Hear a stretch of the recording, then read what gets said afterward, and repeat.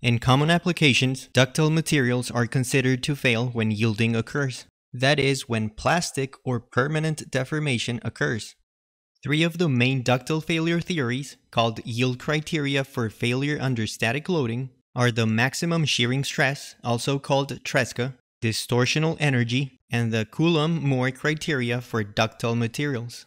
For some of these criteria, we'll use two additional concepts: the three-dimensional state of stress and the expressions for normal strains using Poisson's ratio.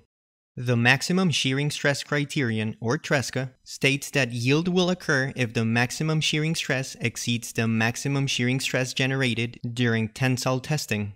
When these dog bone-shaped tensile specimens are subjected to tensile testing to obtain the stress-strain curves that we've shown several times before, both the yield and the fracture of the specimen will happen in slanted planes within the microstructure of the material that have a 45-degree angle and that are commonly known as strip lines. If we look at a stress element that is subjected to tension only, and we look at the stresses generated by that sigma y on a stress element that has been rotated 45 degrees, we can easily use the Mohr circle to identify the stresses that are affecting the rotated element. If the stress element has been rotated 45 degrees in a clockwise direction, the angle of rotation within the Mohr circle would be 90 degrees from its original stress state. The new normal stress is half of the original value in both x and y, and the shearing stress vector has a counterclockwise direction. Since the yielding occurs at the strip lines, we know that what is causing the failure is actually the shearing stress exceeding half of the yield strength. Now remember that the Mohr circle diagrams with only one Mohr circle in them only happens when we're looking at plane stress elements. For 3D stress elements, the third normal stress sigma z is usually 0, so our Mohr circle diagrams should show three principal stresses. If we look at the three Mohr circle diagram possibilities, both principal stresses are negative, both are positive, and one of each, we can see that for every stress element, we are missing the given stress sigma z equal to 0. Our three-dimensional state of stress and the corresponding Mohr circle for each one of these cases can be completed with the sigma z equal to 0, where there's a distinction between the in-plane maximum shearing stress and the overall maximum shearing stress. Only for case 2, where one of the principal stresses is negative and the other one is positive, the in-plane maximum shearing stress would coincide with the overall maximum shearing stress. Since the maximum shearing stress criterion states that yield will only occur if the maximum shearing stress exceeds the maximum shearing stress associated with the yield strength during a tensile test, we always use the overall maximum shearing stress.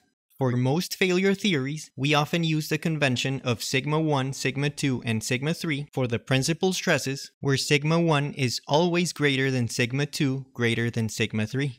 Following that convention, it is easy to see that the overall maximum shearing stress is always equal to sigma 1 minus sigma 3 over 2. This means that if we're using the maximum shearing stress criterion, we don't want sigma 1 minus sigma 3 to exceed the yield strength, and that the factor of safety can be calculated as the yield strength over the difference between sigma 1 and sigma 3. If we assume that the yield strength is the same for compression or tension, which is in fact an assumption of this criterion, we can draw what we call a stress envelope with positive and negative yield strength values in the sigma A and sigma B axes. Sigma A and sigma B refer to the two principal stresses from the 2D Mohr circle from the 2D stress element, and they are interchangeable.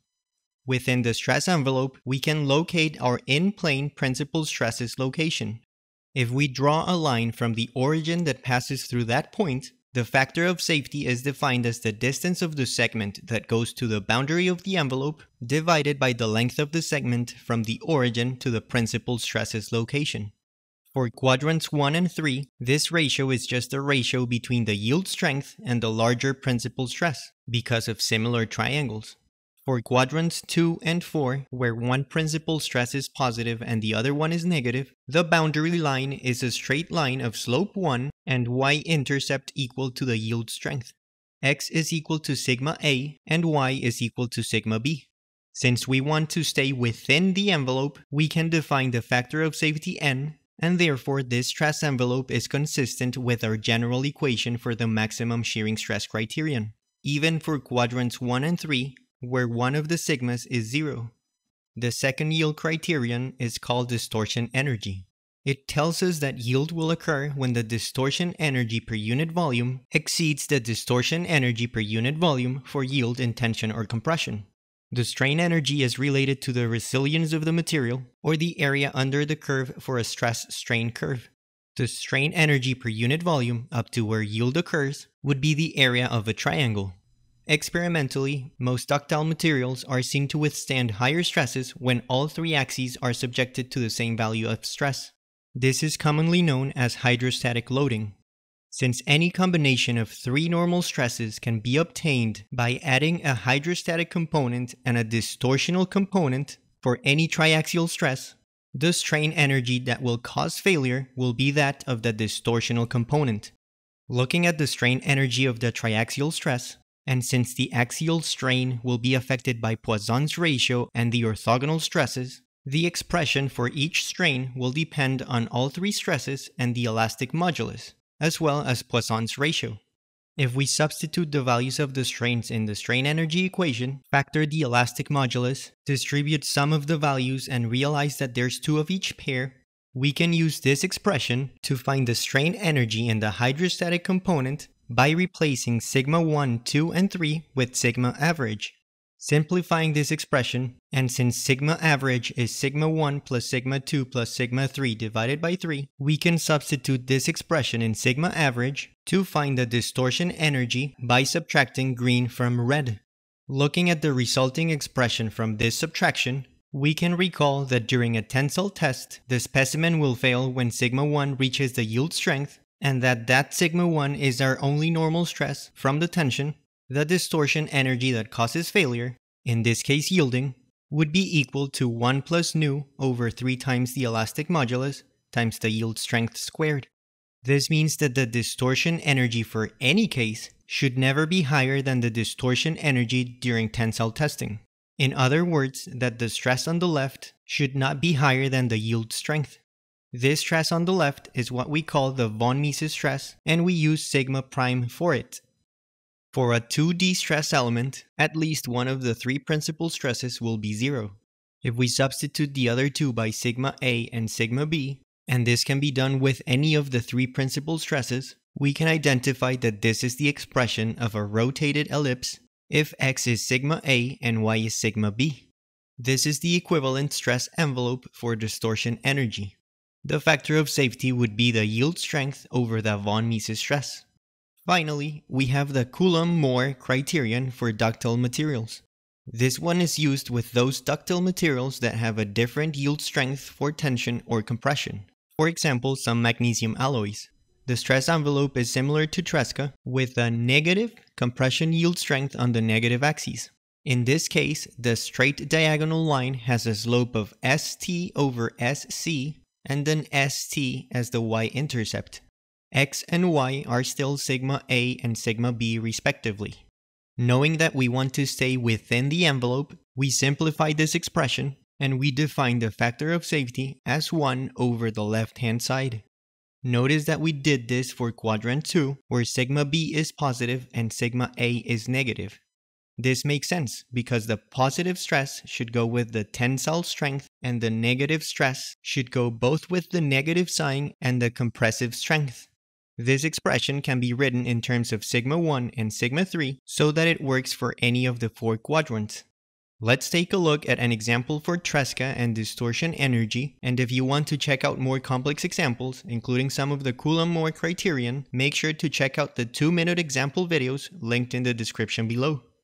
An aluminum component is subjected to some plane stresses that we found after performing a combined loading analysis. Link to that 10-minute combined loading video below. We'd like to know the factors of safety for this critical location. We know that the average is 90 megapascals and that the radius of the circle is 100 megapascals. Link to that Mohr circle video also down below. The principal stresses would be 190 and minus 10. The Mohr circle would show us where sigma 1, 2, and 3 are, And the expressions we derived today would help us calculate the factor of safety for both the maximum shearing stress and the distortion energy criteria. The von Mises stress yields a 195 megapascal stress, and therefore the factor of safety would be 1.41. The factor of safety for Tresca would be 1.375. We would not be able to use the Coulomb-Mohr criterion since the yield strength is the same in compression or in tension for the aluminum.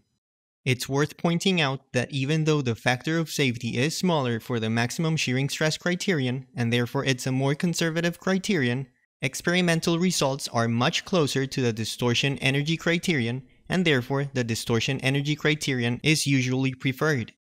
The links to the other 10-minute lectures of the Mechanics of Materials course, as well as the other examples of failure criteria, are linked down below, so make sure to check those out. Thanks for watching!